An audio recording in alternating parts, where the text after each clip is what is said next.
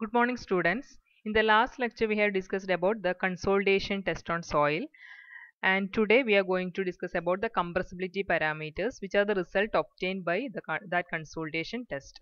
So, the most important soil properties determined by a consolidation test are first one, compression index. Okay. So, for that, we are plotting a graph between void ratio and effective stress. That is, this is the graph obtained as a result of consolidation test.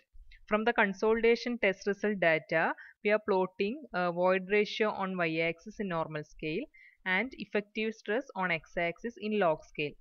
That is, this plot is known as E log sigma plot. Effective stress is noted by sigma and void ratio by E.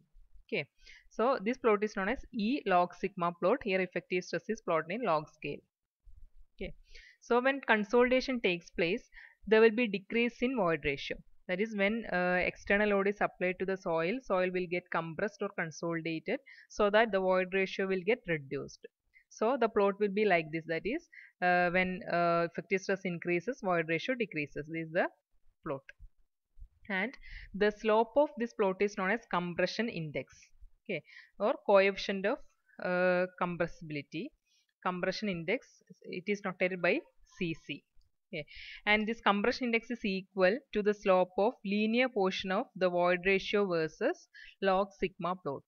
So in this plot, take a linear portion and take its slope, and it will result the value of compression index Cc.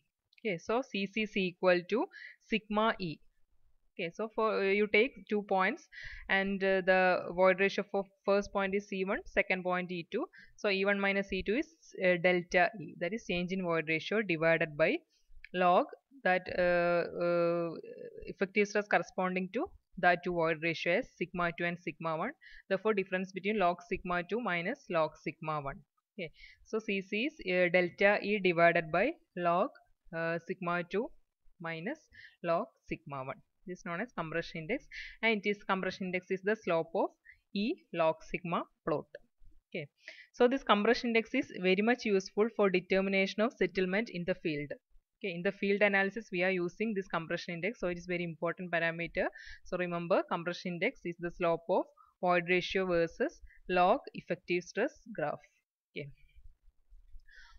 that is compression index. Then swelling index and recompression index I will explain later. Okay, another parameter.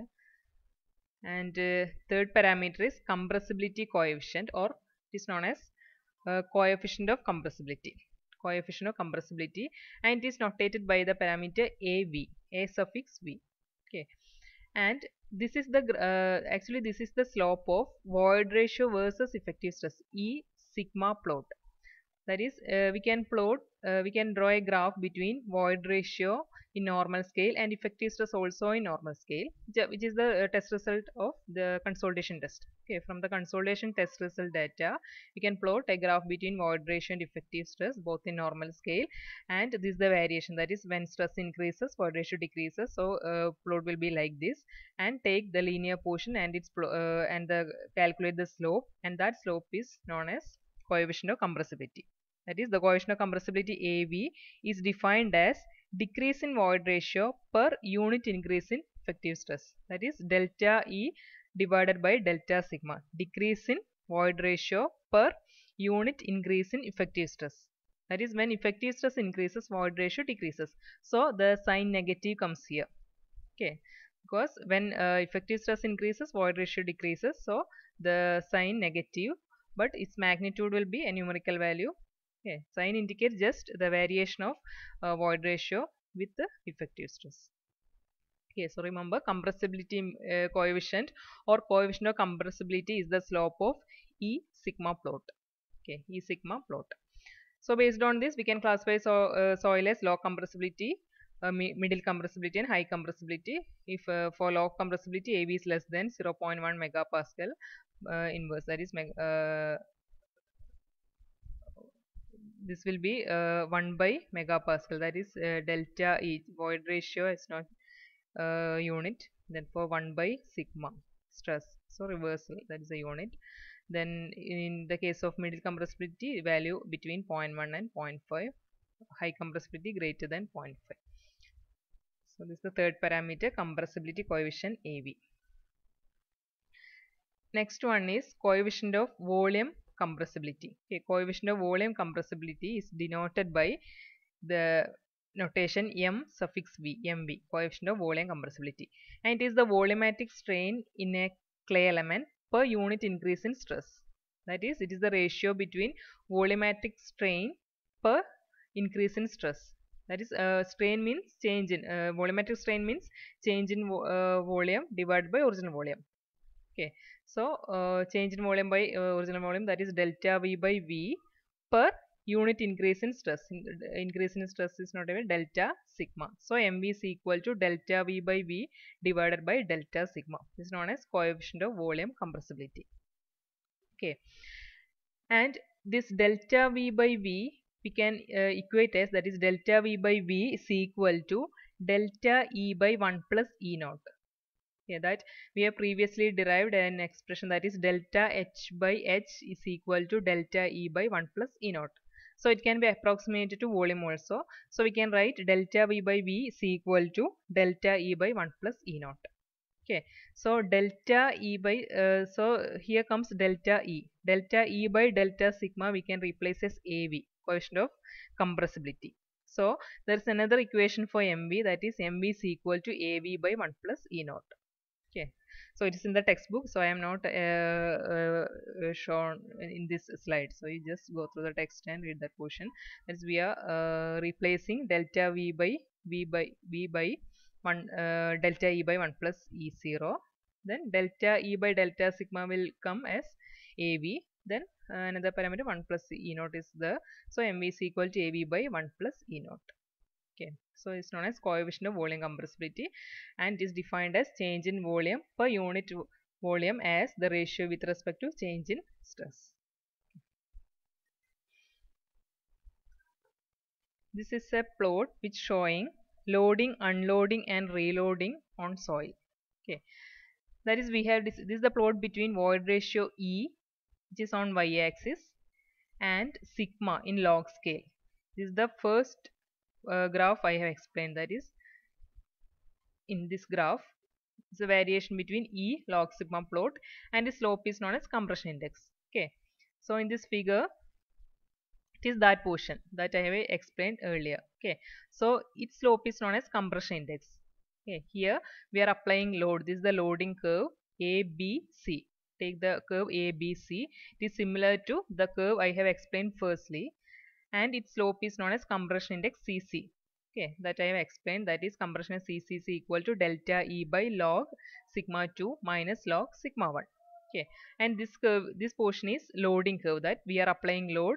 When the soil is applied by this external load, the void ratio will get reduced. So curve is like this. Okay, then up to the point C, the process is loading. Okay, after the point C, the curve is like this, that is CD. CD is the variation of soil, that is, here that portion is known as unloading branch. That is, after C we are removing the load, that is, we are unloading. When we are removing the load, what will happen? Soil will be expanding. There will be a small expansion for the soil when we are removing the external load. So the curve will be like this, CD.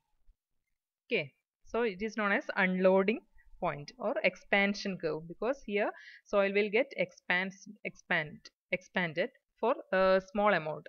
There is not much expansion, and the soil will never attain its initial void ratio, but the void ratio will get increases for a slight value. Okay, and the slope of this curve is known as expansion index or swelling index, which is noted by CS, that I have written in that slide, that is swelling index, CS. Okay, so this swelling index is the slope of slope of this portion, that is CD. Okay, slope of this portion is swelling index. These all are same as CC or compression index, that is delta E by log sigma 2 minus log sigma 1. But the curve varies. Here it is the loading curve, and here it is unloading curve. So the slope of this unloading curve is known as swelling index. Okay, swelling index or expansion index, CS or CE. Then after the point D, it will be again loaded. So the term comes reloading, again loaded. Okay. When the soil is again loaded, what will happen? The void ratio get decreases. Okay, void ratio will decreases. That is, it is recompression. This is known as recompression curve.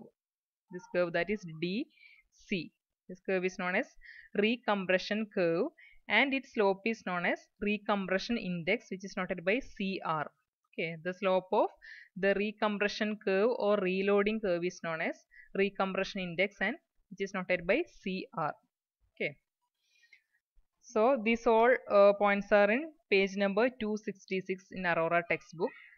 That is this definition, that is expansion index and recompression index.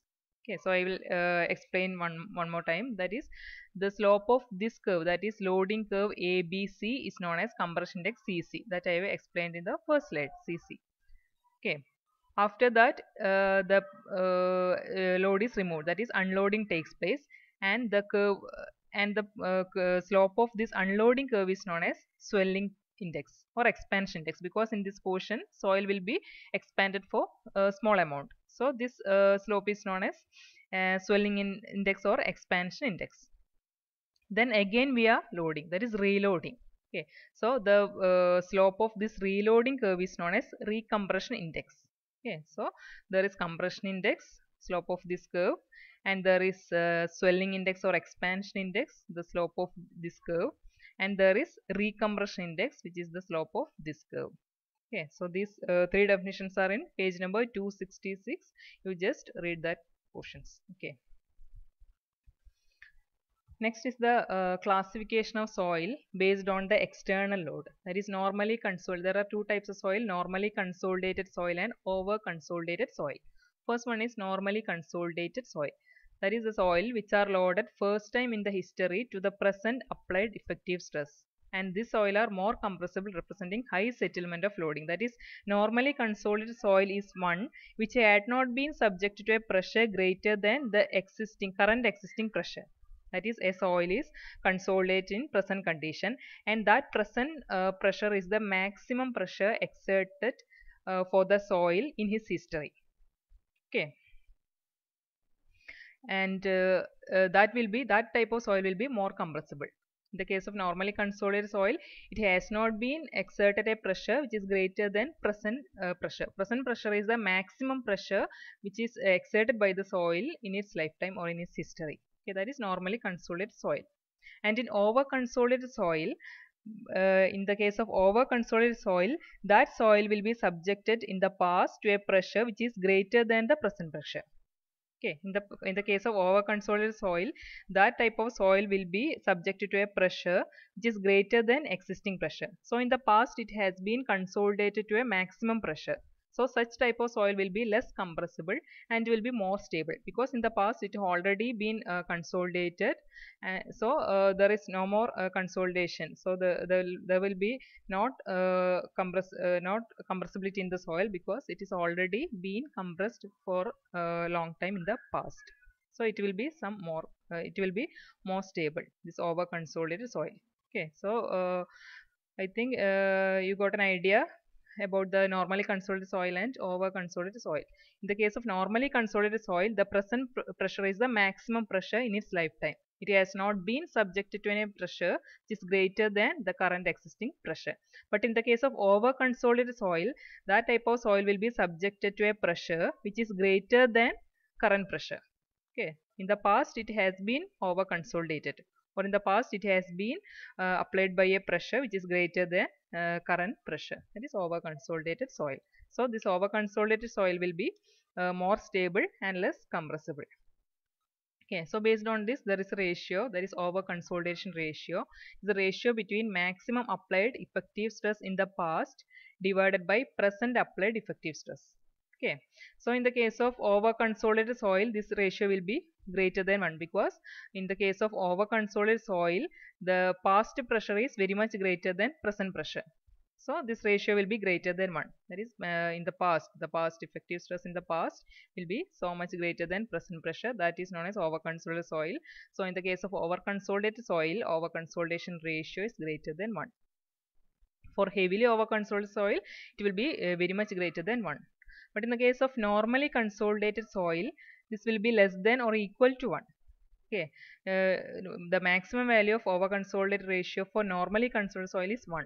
It will never exceed 1 in the case of normally consolidated soil, because in the case of normally consolidated soil, the present applied pressure is the maximum one, because it has not been subject to a pressure greater than the existing pressure. So sometimes it may be equal, that is the past pressure will be equal to present applied pressure, but the past pressure will never greater than present pressure in the case of normally consolidated soil. So it will never exceed 1. Maximum value is 1. Okay. It's known as over consolidation ratio. Okay, next is pre-consolidation pressure. I think today we have discussed so many parameters, so I am not extending much because you will get confused. So up to this session, you just read the textbook and thorough about the terms compression index, recompression index, and coefficient of compressibility, etc. And also what is normally consolidated soil, over consolidated soil, and over consolidation ratio. Okay, so you just read these portions because it is somewhat confusing portion. So I am not extending much. I will discuss other topics in the next lecture. Okay, so thank you.